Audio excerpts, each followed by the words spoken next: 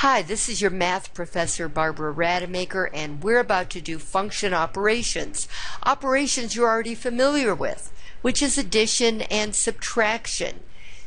This symbol right here means that we're being told to add these two functions, and this symbol right here means that we're going to be subtracting g from f, or we're going to say f of x minus g of x.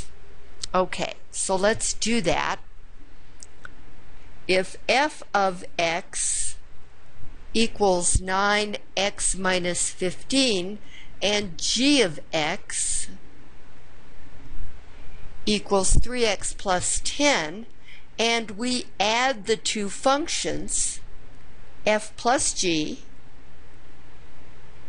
of x, then all I'm going to do is say 9x minus 15 plus 3x plus 10. I'm going to add my like terms, 12x minus 5. Let's see if that's right.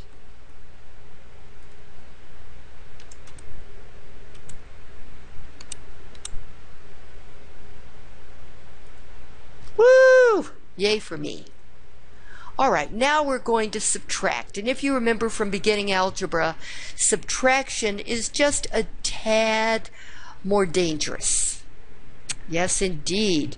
We'll say the first function, which is 9x minus 15, but when we subtract the second function, we have to put it in parentheses, 3x plus 10, because we have more than one term here.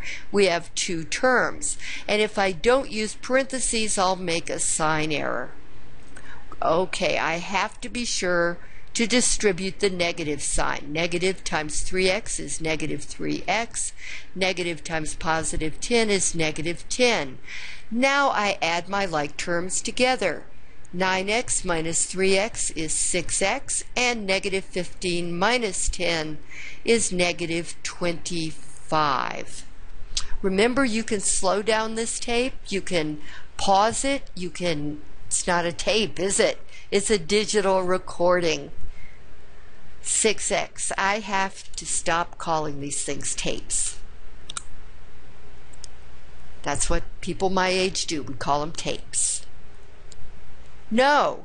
All right. What did I do wrong? 9x minus 3x is 6x, and 25. Sneaky thing. All right, 25. There we go. Ha! Piece of cake. Okay. Now,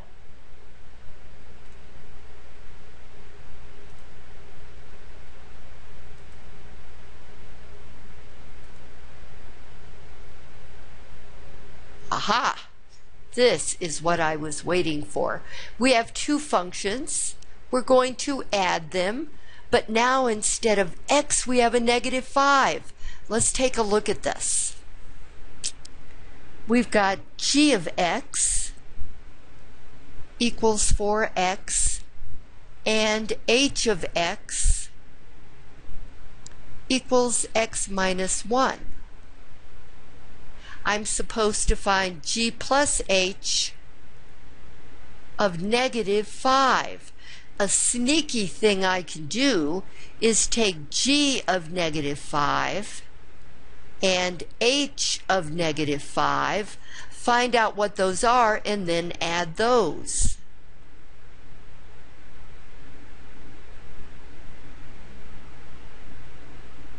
Notice I put negative 5 in for the x's.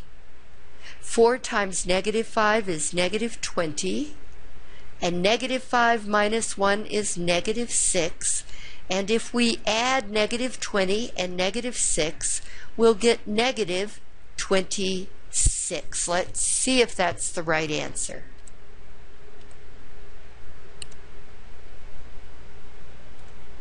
Woo! Okay. Those are always easy when you have a number in there.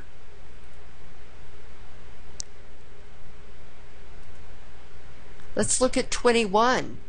fg of x. That means we're going to multiply f of x and g of x. So if, ooh, I'm getting way down there, aren't I?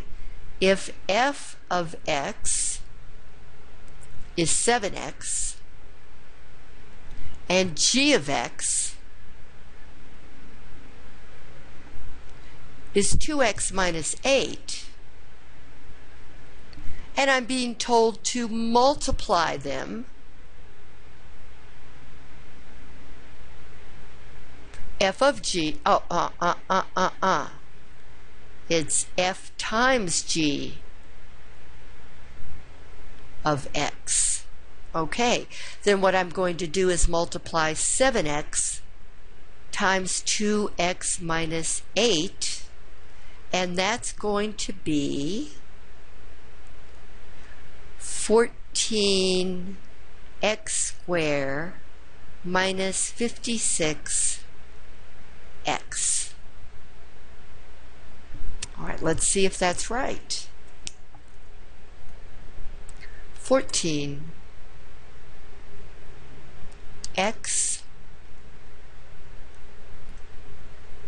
square. Now I have to use the right arrow key to come down again.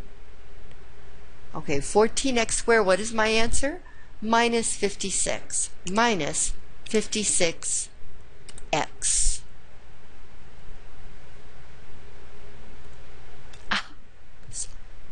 I do so hate it when these things start telling me I'm wrong. I bet you do too. Aha, here's one with a number. Let's look at this. Only I'm going to turn the page.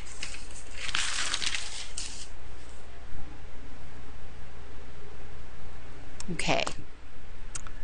This problem says that f of x is x squared minus 2 and g of x is 4x, and we're being asked to multiply f times g of and find it for 6, for x equals 6. So we can find f of 6 and we can find g of 6 and then multiply them. So this is going to be 6 squared minus 2, which is 36 minus 2, which is 34. I think I'm going to wish I had my calculator. This is going to be 4 times 6, which is 24, and then we're going to multiply. Oh, good grief. Okay, I can do this. Just like in the old days, right, in elementary school. 4 times 4 is 16, carry the 1. 4 times 3 is 12, plus 1 is 13. 2 times 4 is 8. 2 times 3 is 6. We're going to do 6, 11, 8. I'm going to guess the answer is 816. Let's see. 816. I hope. Woo! That's always a good feeling. Okay, now, friends, number 28. Division. F divided by g of x.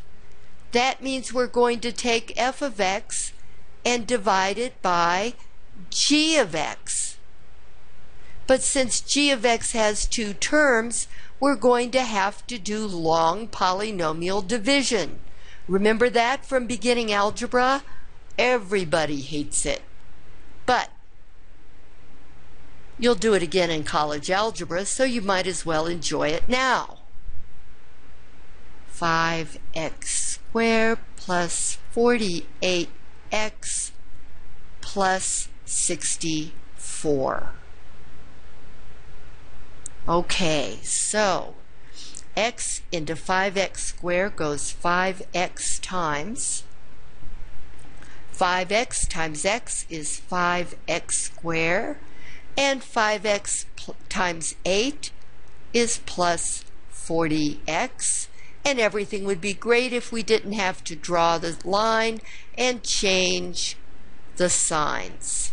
So that 48x minus 40x is 8x. Meanwhile, these guys zero out. Bring down my plus 64. X into 8x goes plus 8 times. 8 times x is 8x. 8 times 8 is 64 positive. Draw the line. Change the sign. Zero remainder. So f of x divided by g of x is going to equal 5x plus 8. Let's see. 5x plus 8. Whew, I'm glad I got that right. All right, let's check 29. This is one of the easy ones, I hope, okay? Because here we get to use a number. So we are going to divide f of x by g of x, but instead we're going to divide f of 3 by g of 3, and that ought to be considerably easier. Let's see, I've got room. I think I'll move up. F of 3 is going to be 3 squared minus 6, which is 9, minus 6, which is 3.